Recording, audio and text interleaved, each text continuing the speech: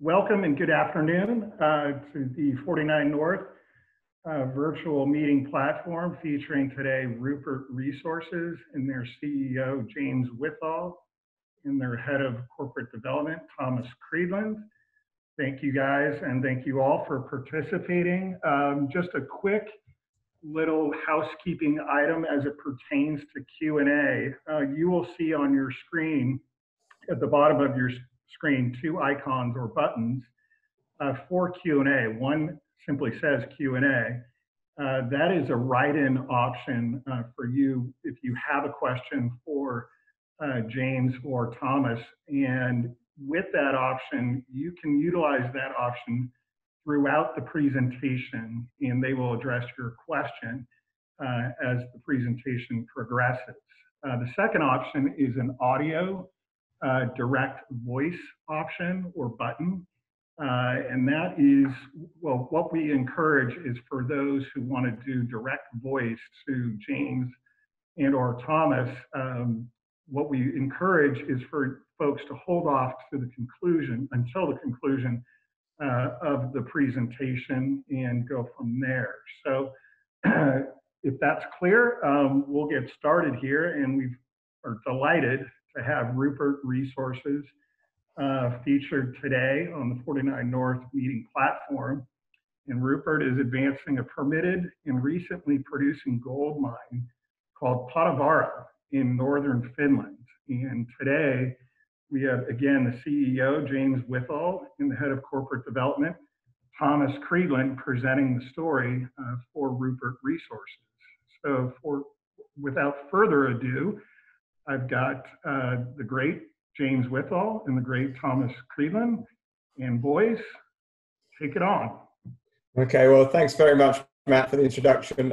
Welcome everyone this afternoon for you guys, this evening for us here in the UK. So yeah, it's going to be all about Rupert Resources. Rupert Resources is an exploration company, but I describe it as an exploration company, gold exploration company with a number of key differentiators from others that you may come across in the sector. As Matt just said, we own this mine that you can see in front of us. This is the Pahtavaara gold mine.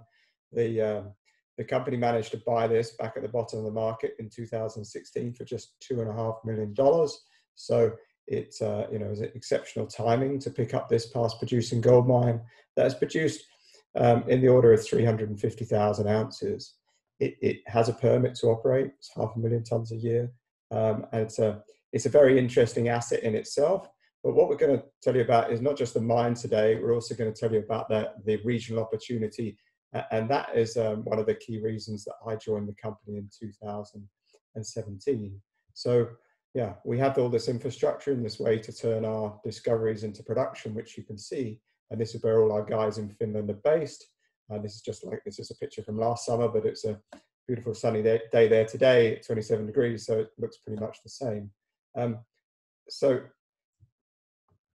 my background, just a bit of previous, I was a fund manager before this, and I was invited to come and look at this project by Rupert Resources before I joined it as a potential investor. And what I saw then was a great opportunity here, but also when they bought the mine, they'd also picked up one of the most strategic land packages in this very emerging, I guess, potentially quite hot exploration districts of the world right now in northern Finland, in what we call the central Lapland Greenstone belt. So I'm going to tell you a bit about the mine, but also a lot about the upside and the discoveries we've been making over the last couple of years. So without further ado, we will so obviously the cautionary looking statement, we will be making some forward-looking statements. So this is in the presentation. So key highlights, said we have a permitted, recently producing gold mine, but that's a good start. Finland is a fantastic jurisdiction with which to work. Again, when I was considering leaving fund management to go back into the mining industry, certainly Finland is up there amongst the best jurisdictions to work in. It's very safe, land tenure, licensing is very good, and certainly all those things that you normally have to worry about with some mining companies, we don't have to worry about here, because we're not in a remote part of the world or a jurisdiction where our licenses are uncertain. As I said, my background, I'm formerly a geologist. I worked in Australia, in Western Australia in the 1990s.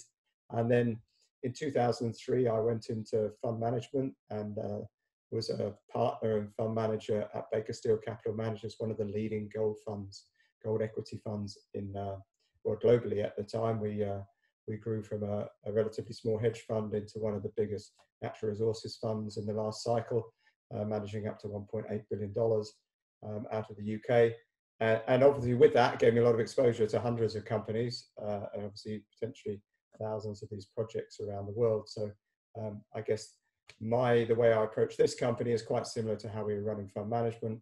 It's all about being successful in any business is all about allocation of the cash and the capital provided by the equity holders and allocating that in a very disciplined, systematic way and making sure you allocate that to the highest returning assets within the company. So with that, that's what we've been doing. Whilst we're on this page, I think it's really important to sort of talk about Finland. You know, whilst it's obviously in the developed world and it's got a 100-year mining history, a lot of the sort of exploration previously was done by the state, and it was really only open to foreign ownership in sort of '96 when Finland joined the European Union. So you know, you've really seen the sort of the first few sort of major gold discoveries made in the last 20 years, and you compare that with some of the other really high yielding gold provinces of the world, like kind of the Abitibi in Canada or the Eastern Goldfields in Australia. They've all got 150-year exploration and prospecting histories. Yeah, so this is a very new part of the world, and maybe some of you may well not have come across it before, but you'll see in the next couple of slides forward, we are located in our main project, Pahtavaara, sits in the north of Finland here, surrounded by Agnico Eagle, obviously one of the biggest producers globally with the Kittila mine, Europe's largest gold mine.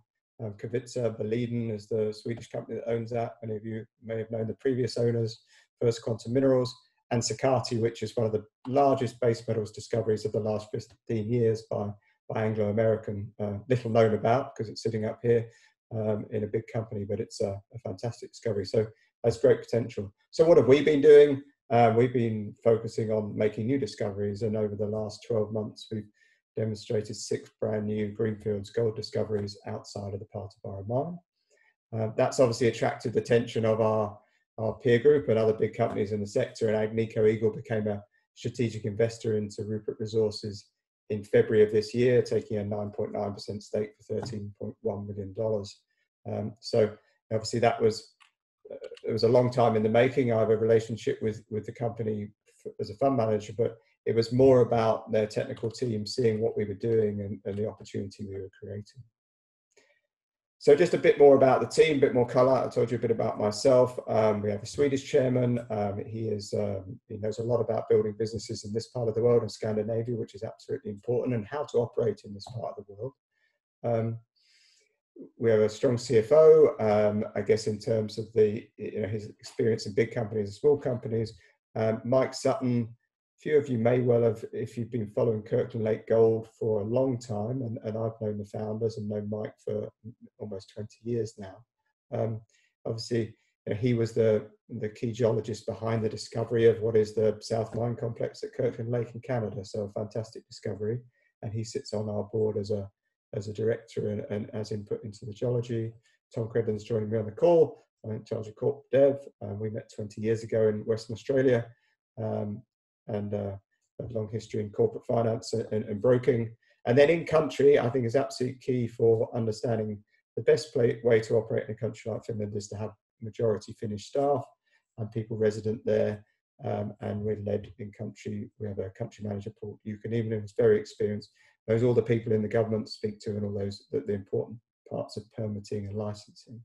But I guess overriding even that is having a really strong exploration manager on the ground in country living there, and that's what we have in Dr. Charlotte Seabrook. She joined the company in mid-2018, and we were looking for someone to come in with lots of international experience, lots of discovery experience to lead our local Finnish team, and she does that, absolutely excels in that, and she's been driving forward the discoveries and works directly with me in terms of ranking, where should we spend money, where should we not spend money, and driving forward that. So, and we have a list of advisors. Many of you may have come across those in other projects if you're familiar with this industry. But think it's important to find some of the best people in the industry, from my background and Charlie's, to support what we're doing, and certainly, you know, test our theories and discuss it with them, and bringing those in is very important. Capital structure is relatively simple. Importantly, 155 million shares on issue.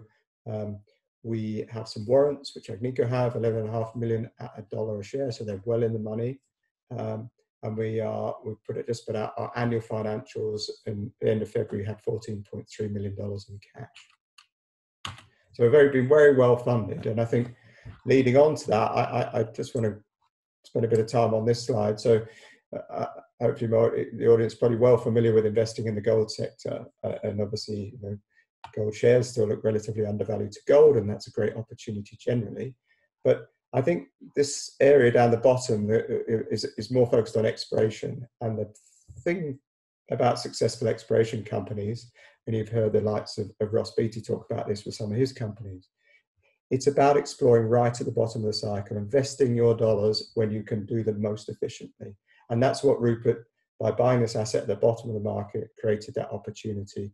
There was a lot of invested money in the project, in exploration, so we could use all that data, and the shareholders that have been backing this company have invested, in pre the Agnico money, $30 million of their own money into the company to invest in really getting that exploration done. All the stuff that maybe the market doesn't really pay for, the sciencey part of it, which is probably the highest risk area. But what doing that well at the bottom of the market does is lead you into a strong discovery area. And if you can obviously make those discoveries into a stronger market, you can get very well rewarded for them. So that's the key principle for any exploration company, but certainly it is very much the case here. So a bit about the land position and where we are. So zooming into this area north of Finland here. So this is our Pahtavaara license package. It's 40 kilometers long from east to west, and up to 10 kilometers north to south. Our Pahtavaara mill and the Kittila mill, which I'm pointing out here, are the only two developed gold mills in this part of the world, in this belt, in what is a very large belt that you could have a similar size, as Tom mentioned, to Abitibi or some areas of the Eastern Goldfields. So, you know, we both have between us, we hold a 300 square kilometer license package here. Agnico have a similar size at the other end of the package. And since I've been involved with the company, we now see the likes of B2 Gold operating in the region here, just to the west of us. Kinross have their own active team in country, and another company, Rupert Resources, operate to the south of us. So it's gone from, you know, maybe a sleepier area, and as Tom said, this is a very much a modern exploration area. Really, it's been the last 10 years we've seen what I'd see beginnings of commercial exploration in this part of the world, and in the last few years a real step up in that spend, and that's why you're seeing discoveries here. But the infrastructure is phenomenal. All our guys live in Sodankala, and so they're based there. There's hydro dam facilities here, all these main roads. The other land use is logging, so that makes it very easy for us to, it's state-owned forestry, so very easy for us to move around our license package. And it's literally a 25-minute drive for our guys from their families in Sodankala to drive up to the main site where we operate from. We'll talk a little while about our Area 1 discoveries and Ikkari and things like that, which have been very much promoted by both some of the sell-side analysts recently and the brokers. This is all in this area, which is just 5 kilometers off this main road here. So again, very easy to access, which is obviously incredibly important. James, well, we had that slide as well. I think it's kind of important that the two gold mines there were both discovered at surface, because the rocks, you know, were found at surface by, you know, the Kittila mine, which is now Europe's largest gold mine, was found by someone digging a road cutting. But the kind of breakthrough in the kind of the model that we copied in a way to sort of for our exploration strategy was Anglo-American, who used base of till and geophysics to find that, you know, this massive 40 million ton at 5% copper equivalent deposit. So that was kind of the model we followed. But again, you know, all the main gold deposits have all been found at surface. Yeah. So I think, you know, a key thing for the company is obviously, you know, generating value for the shareholders. And how do you optimize doing that in exploration companies? Obviously, a key way of doing that is to make sure that you own the infrastructure already in place to develop the discoveries you have. So, you know, it typically costs you in the order of $20 or $30 an ounce to find, 1 or 2 million ounces. So if you're going to go and do that, you want to then try and get them, you're going to spend that money, you want to make the highest return on that money. So the best way to do that is if you have infrastructure, which has been well demonstrated by Integra Gold, who got bought out by Eldorado a number of years ago, and more recently Richmont, the Island Gold Mine in Canada, which was a similar size to Pahtavaara, about 35,000 ounces a year, but then obviously got, they'd started to demonstrate all this resource upside and bigger potential, and Alamos bought that at quite a premium. They paid $350 an ounce that they had at the time. So Rupert Resources, yes, we trade at a reasonable valuation for what we have, but that's based on 2018 resources, not our updated resource, and not on any basis of the exploration discoveries, which I'm going to mention. You compare that to some great deposits, certainly, but obviously if you just don't have infrastructure, you're never going to turn your 20 into $100 or $200 an ounce. You're only really ever going to get to maybe 70 or 80. So, that infrastructure element to Rupert Resources, that differentiator, is incredibly important. So I'm not going to go into too much geology. I'm just going to use a few slides here just to explain how we go about the business and sort of translate the geology into actually how we invest in Rupert Resources and create value. So, when I joined the company 2 years ago, I said I have some very good consultants that work with us, very experienced people who've been working in this industry, far longer than me, probably another 20 years older than me. So I brought them in to really understand the true potential. And really, when you're looking for gold discoveries or gold things, you're really trying to list off it's a list of ingredients that you need to find big deposits. And and when I talk about big gold mines here, I'm talking the things that are attractive to an Agnico Eagle. So 3 million ounce plus deposits that will produce 200,000 ounces a year, the sort of assets that that get bought for hundreds of millions of dollars, and that's obviously the value opportunity to create in exploration companies. So we brought in some very skilled people to help us understand the entire region and make sure our license package, which is all here, which is this outline in dark blue, held all those key ingredients. Get an idea as early as possible. And here we just compare it to an area in Western Australia, which you've probably heard of, or Kalgoorlie, you've probably most definitely heard of, one of the biggest mines in obviously Australia and globally.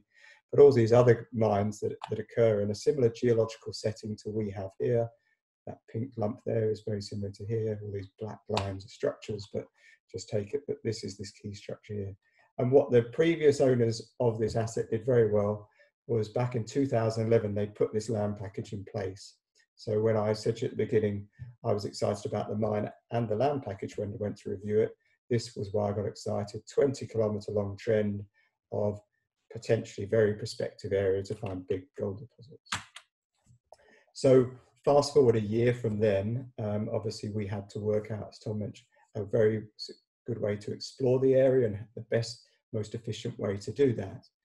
And I said, we were well funded, so we went to our shareholders and said, well, we want to carry on exploring at the mine because we see good potential there, but we want to demonstrate, and our underlying philosophy is to demonstrate the economic potential or the geological potential of all our assets. So, we put forward a plan to invest up to $10 million outside the mine in exploration, and then we basically prioritize that spend to where we saw the highest return that that we could have. And that, again, this 20-kilometre long corridor, and within that, a 5-kilometre long area called Area 1, which you'll see referred to in our press releases. And then, Tom talked about a method called base of till. And so the challenge in this environment is a glaciated area. There's very little outcrop. And so you can't just walk along and pick up rocks and find gold deposits. You can up here, and Orion have been very successful at that because there's a lot of outcrop and gold veins with gold in it. But here it's all under maybe 10 or 20 meters of glacial till. But there's a good thing. That's a good thing because actually that means that it's probably had a big structure there. It's been eroded by the glaciers over years. And then, unfortunately, big deposits don't tend to stick out the ground. So anyway, we focused on this area here, and that started in late 2018, early 2019, using this base of till method. And within I guess 4 months of starting that program, we'd already made 3 discoveries or potential discoveries, what we call, today we call them Hainer North, Central and South. And they were discovered from this method, geophysics and base till, and just 4 drill holes. So we drilled 4 holes, 2 in one of them, and 1 in each of the other targets, and they all hit potentially economic mineralization. So, you know, moving on to this slide, it was all about proving the concept and proving the methodology and that it would work and that it could be repeatable and successful.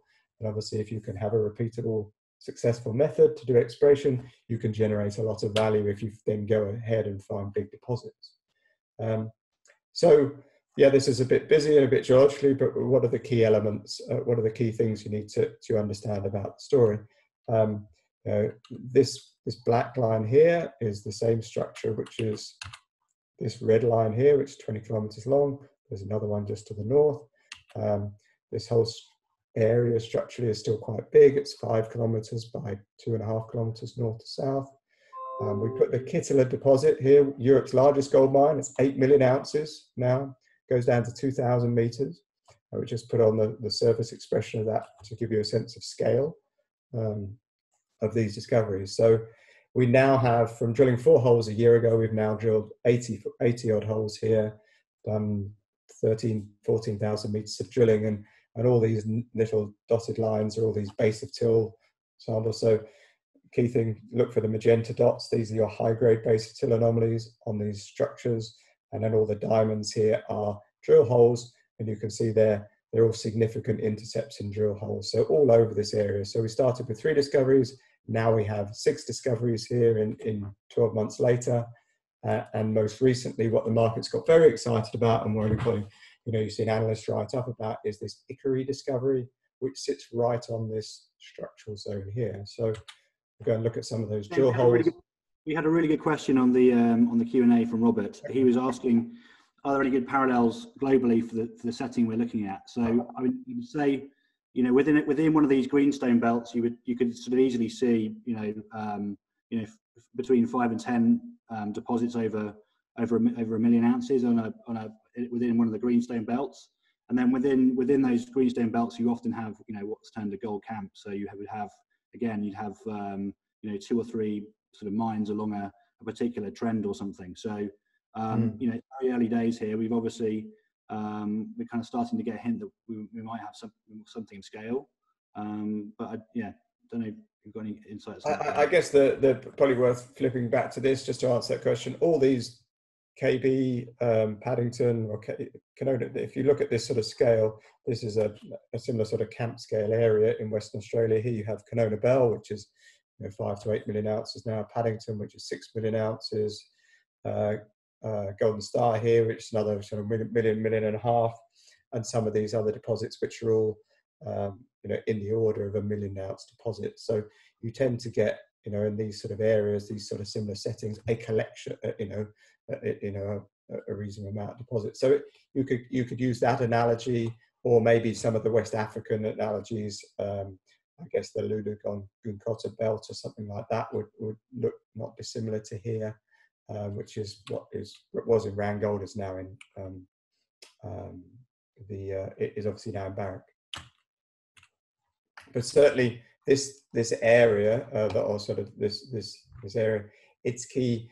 I guess to give you one geological takeaway and why we were excited, because we see this area as a very deep-seated mantle tapping, you know, very deep structures. That's what you need for gold deposits. Again, going back to this list of ingredients.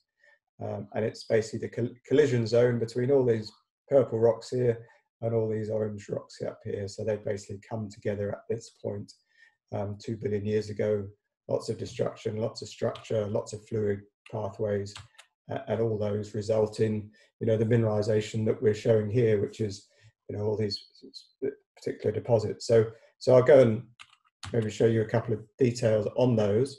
The Ikkari discovery are in that structure. These are the first 2 holes from that discovery. It's a 500 meter long geochemical anomaly so far. We've still to do more work. The drill holes were absolutely spectacular from it. You know, the first hole came back 54 meters of continuous mineralization at 1.5 grams, very close to surface. The vertical scale there obviously is close to surface. And then the second hole started from surface and went for 137 meters at 1.8 grams.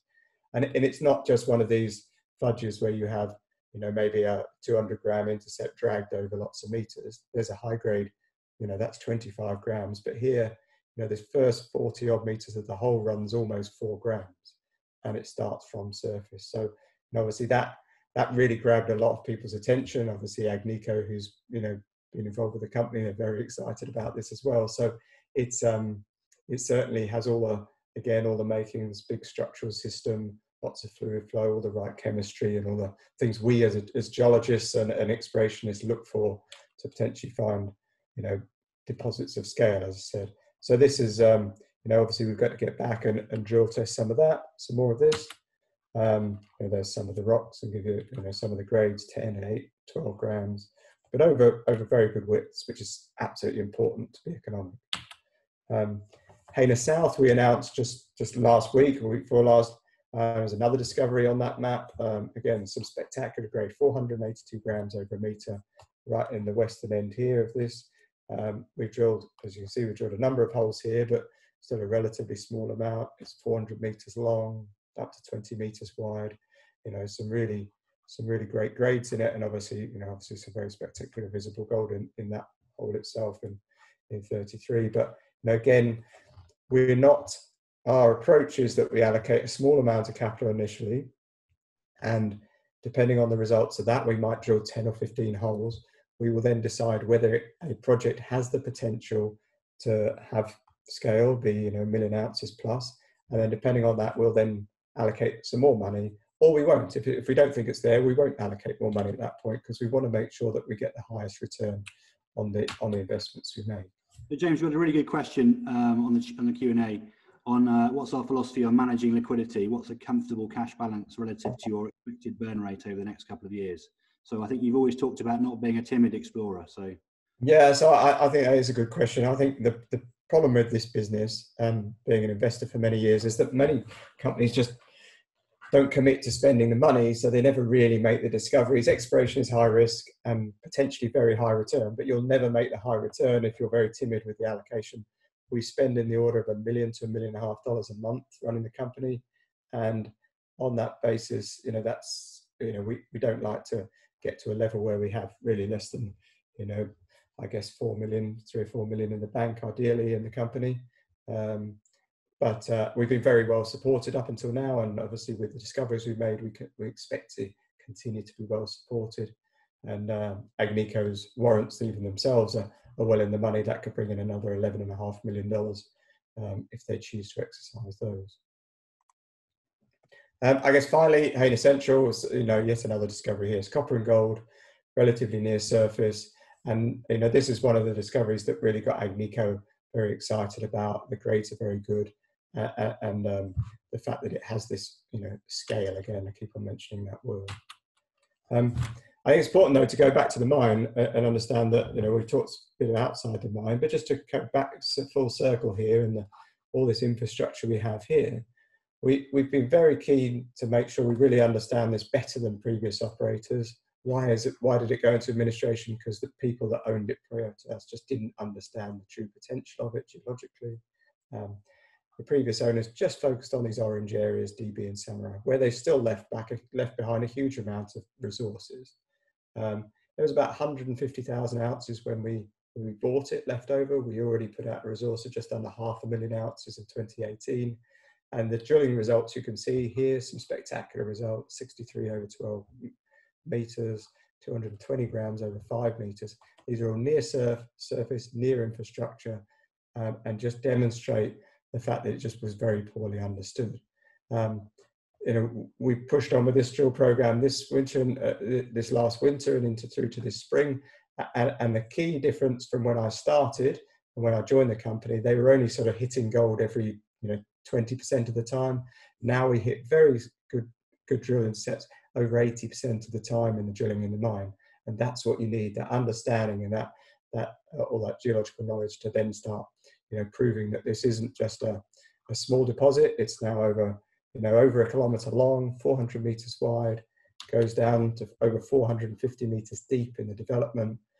And luckily for us, the previous owners have spent over $90 million effectively on underground development that we can drive down. And if you could come to Finland at the moment and see it, we could go underground and we could drive down, and I'll show you, a 3.1 kilo sample in the wall of some of the development that, and that's not in the ore body. The previous operators didn't realize it was even there. We discovered it. It's just in some infrastructure, ventilation rays that they put in, and haphazardly developed it without understanding the deposit. So we see much more, lots of upside here as well. And I think James, we had a really good question. I guess we're on the mine part now. Question on what the all-in sustaining cost would be for this operation. So obviously we have 16 years of historic costs for Pahtavaara. It's quite hard to put a pin in what an all-in sustaining cost would be if we restarted it, because the stuff that we're drilling now is a much higher grade than what they were mining at the when they went into care and maintenance, because they didn't understand the geology. But they did have very low mining costs and very low processing costs, because the metallurgy was very straightforward. So yeah, there is a potential for it to be I don't know, James, sort of a 700 all-in sustaining cost operation. Yeah, I think yes. I think at these gold prices, I think that's definitely a possibility, and I think that it's because their costs. It's free milling gold. There's very little reagents used. The power cost is very low because the material grinds itself up. There's no grinding media, and mining costs here are incredibly low because the ground conditions are very good. So it ticks a lot of boxes into being a very cheap operation to run.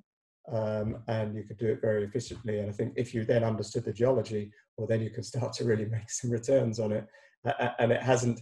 When I joined the company, the gold price was 950 euros an ounce. Obviously now it's 1,600 euros almost an ounce. So, when we did that last resource, that was the gold price back then. The potential margins on even a small operation here now have do look very exciting. So I'm going to stop there and probably hand it back to Matt. Just to give you a sense of what's coming next in terms of news. We have more results to come from Area 1, this very exciting exploration area. We have a resource update coming from the mine, and potentially some other drill results coming from the mine. And how we run the business, we keep on, we're continuing to look for new discoveries outside of the ones we've already made. So, whilst we've made 6 in the past year, we'll be advancing a select number of those, 2 or 3, to really showing how big they are over the next 12 months. And with that, hopefully, you'll see, growing resource at the mine, growing resources in the region, and then start showing a pathway to obviously unlocking that value through the infrastructure we have, and taking it forward to, ultimately be a production site in the future. And I think, we very much stay in charge of our own destiny. But obviously, if we do a really fantastic job at this, I'm sure the likes of Agnico Eagle or some of their peer group will be very interested in what we're doing as well. But we don't hang a for sale sign up. We just get on with doing a really good job, and our team does that, and we demonstrate the economic potential of what is here, and focus on making sure that we maximise that return on the equity. I'm a big shareholder.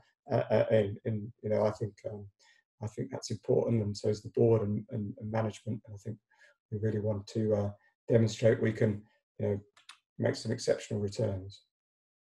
So with that, I'll hand it back to you, Matt. Well, James, great job, and that was a very compelling presentation on Rupert. And I think we do have some questions here from the audience. And I'm looking at from one of our attendees, and I don't know if you addressed this. I didn't see Tom. I saw kind of a similar question about the philosophy on managing liquidity. What is a comfortable cash balance relative to your expected burn rate over the next couple of years? Yeah, I mean, we had $14.3 million at the end of February, so we get through about $1 million or $1.5 million a month. So we're still sitting with a pretty good cash balance at this time of year, and so we're not we're very fortunate with the whole COVID crisis, to be honest, that we raised that money in February with Agnico, so that's positioned the company very well. But, you know, again, I said before, we wouldn't want to get below, you know, you don't really want to run it down into below 3 or 4 million, because we really want to charge on with this. But at the same time, I'm very cognizant, we've made fantastic returns out of the liquidity we've already raised. This next 12 months is where you get the optimal return out of the liquidity we have, and potentially some more that comes into the company. But I think that we won't carry on raising money forever. We want to continue to develop the company to the next stage. So it's not an exploration company that just wants to raise $10 or $12 million every year to carry on doing exploration for fun. That's not the business model. We want to turn this into a real company, and either extract the value through turning into production ourselves, or obviously have the value demonstrated to us through a transaction. And just a quick question on my end: how far in kms is Pahtavaara from Kittila? Is it pretty close? I'll take you back to that slide. It's about 65 kilometers as the crow flies. It takes about, if I was to leave the mine and drive there, it takes me about an hour and a half, or just under that actually to get there. Okay. It's relatively close, and if I went from Area 1 discoveries out here, that doesn't take so long at all. That's probably 45 minutes or so. Yeah. Okay. And we have another property called Hurley Property, which is kind of like about 20 k's from Kittila. Yeah, I think that we did some drilling there earlier on the year. There's another deposit there, which they did actually truck that material over to Pahtavaara, as well as there was another deposit here called Kutuvuoma, which is part of the B2 Gold projects here. That was trucked into Pahtavaara as well. So the infrastructure, because the infrastructure is so good, you can move material around, and we see our mill here as being such a strategic position in the belt, because if you want to permit a new project, it's going to take many years. But having this as, there's potential for this sort of hub and spoke approach, and you truck all these deposits and discoveries into our central facility. And just with the history of the region, so to speak, how far do we date back in terms of Pahtavaara and just the overall region itself as becoming what it is today? Are we looking at the 90s, the 80s? How far do we go back? So the government, the big advantage, the big selling point for exploring in Finland was because the government geological survey spent a huge amount of money on exploration for base metals for the most part in the 80s and early 90s. And Pahtavaara was discovered in 1986, as was Kittila, as were most of these little gold dots that are around, because as Tom said, they all stuck out of the ground. Hervey was pretty much at surface. So they spent a lot of money on geophysics, and all that geophysics is still valid today, because it's not done that long ago, and the techniques haven't changed that much. And they'd had a lot of people out in the field doing work. So that's a big step forward. So yeah, we're talking mid to late 80s for a lot of the work. So it's relatively recent, but as Tom said, not like Australia or even Canada, where you're going back 100 years or 110 years. It's sort of virgin territory to some extent. And I've got another question from Steve. So the majority is oxide deposits here? Sorry, James. I was having a bit of dialogue with Steve on the sort of mineralogy of the deposits. So I was saying that Pahtavaara is more of a kind of quartz carbonate sort of hosted deposit, whereas the new discoveries are sort of more sulfide type things. Yeah. So Steve, follow-up question was, whether or not there are any oxide deposits here. But I would say, the Kittila is a sulfide deposit. The new discoveries are pretty much sulfide deposits. So I would say the bigger deposits, it seems, are going to be sulfide. No, I guess in comparison to typical things, and we don't. Area 1 has an interesting, one of the biggest issues we came up. Actually, we found out when we started drilling the holes that they were weathered down to, in some cases, 75 meters. So there is an oxidation area, but if you're trying to compare it to maybe, I'd say, oxide stuff in the US, you don't have that sort of heap leach scenario. You could certainly heap leach the material, even at Pahtavaara, and you could possibly heap leach some of this, but it's not oxide in that true sort of soft free diggable nature. Certainly maybe the top of Hainer Central is, but you don't see that in this environment. You're in a, for the most part, glaciated environment where all the soft rock's been stripped away anyway. Got it. One other question from me: when you did the financing deal with Agnico in February, where was the price at that point?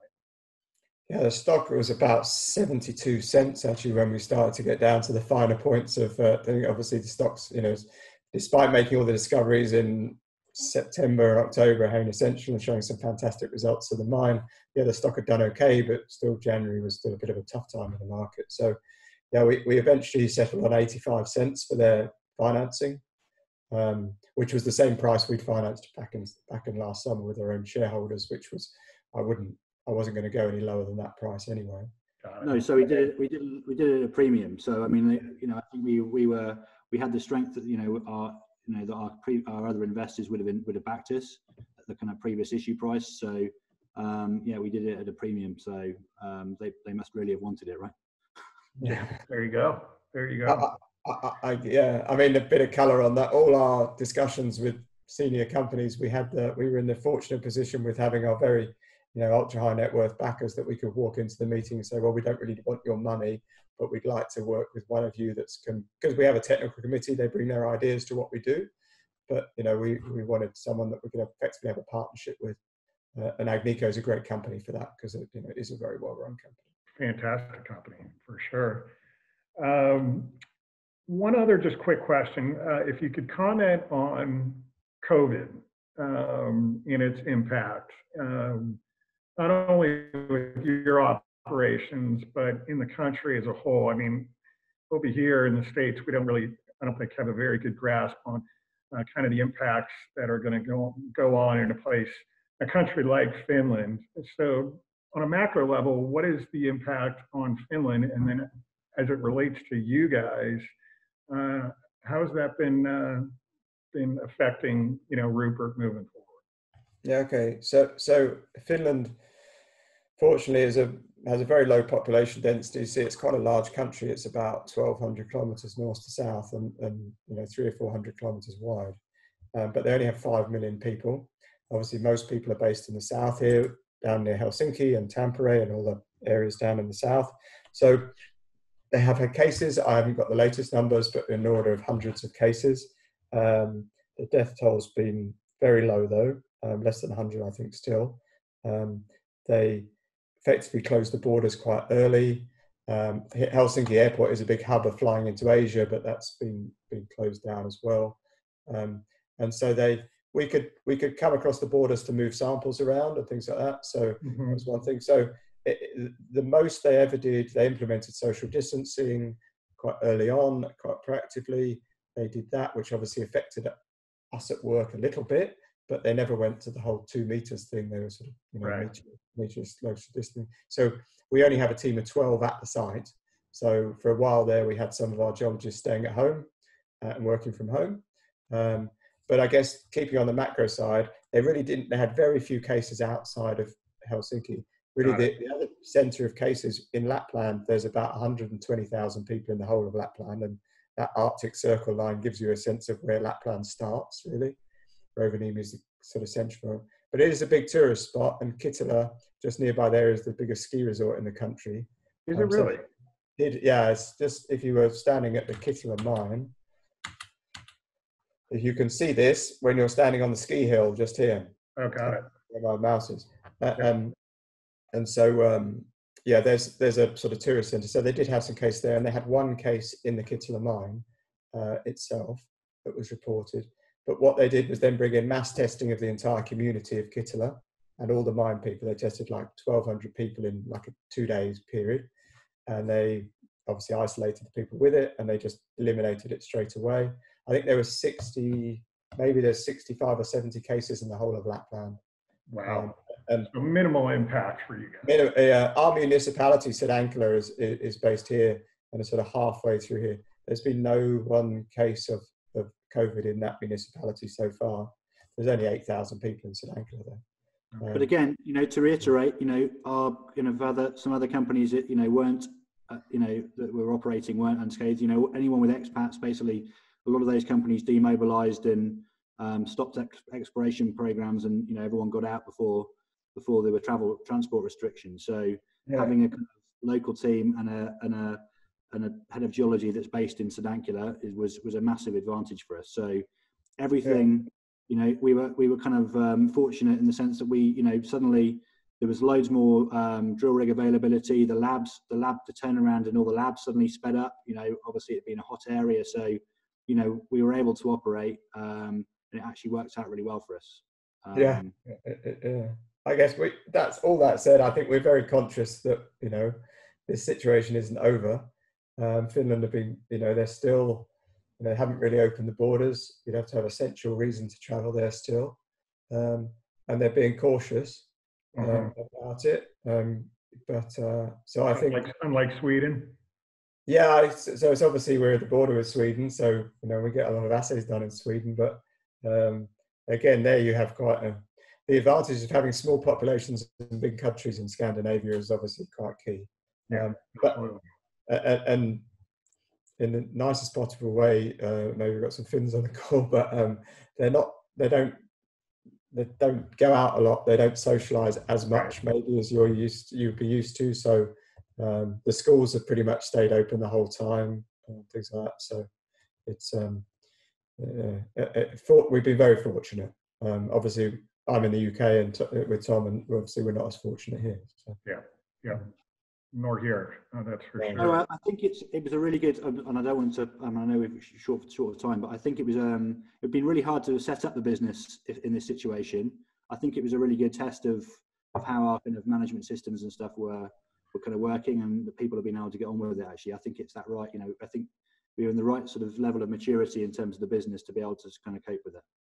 Yeah, I lived through the disaster recovery whole institutions in fund management. So when I joined Rupert Resources, I turned up and I was a bit worried when they said all the data's stuck in is at a mine site, which in a building. And I said, right, well, the first thing we do is go to clouds. Everything's on the cloud. Everything's backed up globally. And so really, Tom and I's job, apart from going to Finland, we were already doing video calls and doing all this. So it kind of hasn't changed. And Second nature. Yeah. You can have great continuity in what you do if you're already in this structure. Great stuff. Well, with that, guys, great presentation. I think this is an exceptional and very exciting story in the space. I know there's a lot of chatter about you guys within the industry out here and within the investment community out here. There's been many on the call today. Matt, can I just, just before you wrap up, I just want to make the point again that we've still got some drill results to come back. So in general, we're probably putting out drill results every 3 to 4 weeks. So we've got one more set of results back from our winter drilling campaign to come. So that's kind of, I guess, we'll be sort of talking to the market again around those results as well, I should think. So if people can sign up, and I'm sure you'll keep them in touch, that would be great. Yeah, fantastic. Yes, and yeah, thank you to all of our participants today. Great meeting with James and Tom. If you do have any questions, you can see their contact details right there on the slide. But a very good audience with a lot of the who's who in the business here on the West Coast. So we're really happy that they were able to see the story and get to know you guys a little bit in this presentation. And again, thanks for everyone's time. And with that, this will be the conclusion of the presentation. And have a great afternoon and evening out there in the UK. Thank you, Matt. Thanks very much for setting up. Much appreciated. And thank you, everyone, for taking the time to listen to the story. Much appreciated. Absolutely. Cheers. Thanks, guys. Bye.